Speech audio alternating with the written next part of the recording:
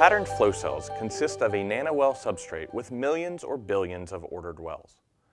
The uniform cluster sizes and fixed nanowell spacing increase cluster density to prevent overclustering.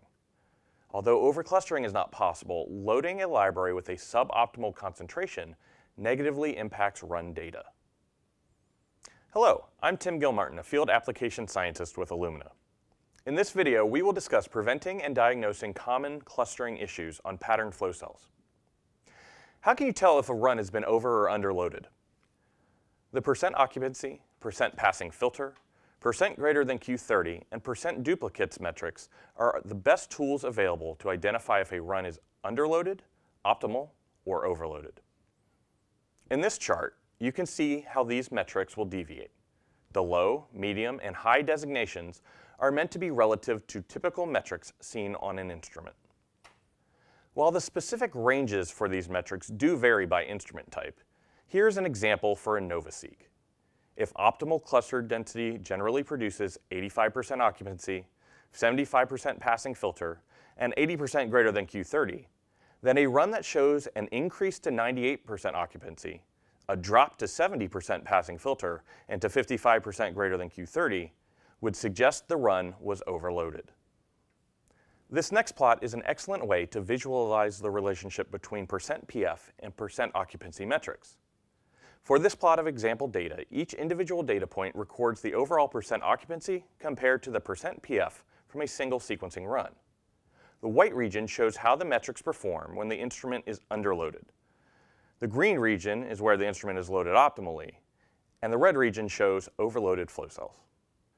Note that some data points in the red region may still maintain expected levels of percent passing filter, but some will fall well below desired levels. Runs with such a high percent occupancy will have a much higher chance of their percent PF falling below the level where specifications for data output can still be met. The red dots indicate where this has happened and represent overloaded flow cells. Overall, percent clusters passing filter tend to increase directly with the percent of wells occupied until occupancy hits a breaking point. After this breaking point, percent PF and the resulting output drops dramatically. Following a sequencing run on a patterned flow cell, users can assess if their run was loaded at an optimal concentration by reviewing these percent occupied and percent passing filter metrics.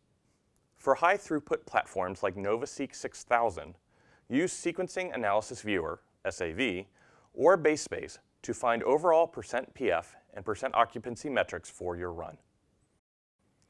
For lower throughput platforms like iSeq 100, percent occupancy and the percent PF will be displayed on screen in the instrument control software during the run.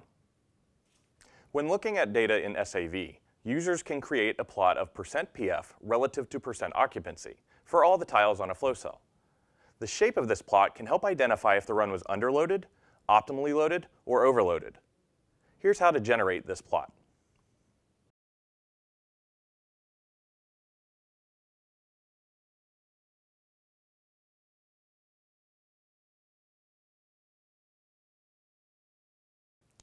Compare your percent PF versus percent occupied plot to these examples. If you find your run appears to be under or overloaded, adjust the loading concentration accordingly. Also, make sure to review guidelines for library QC and quantification discussed in the Cluster Optimization Overview Guide.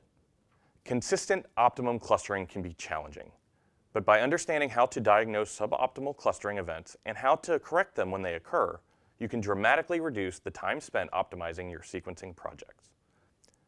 We hope this video contained helpful information about diagnosing common clustering issues on patterned flow cells. If you need additional guidance, you can reach out to Illumina technical assistants or the local support team. Thank you for watching and for being part of the Illumina community.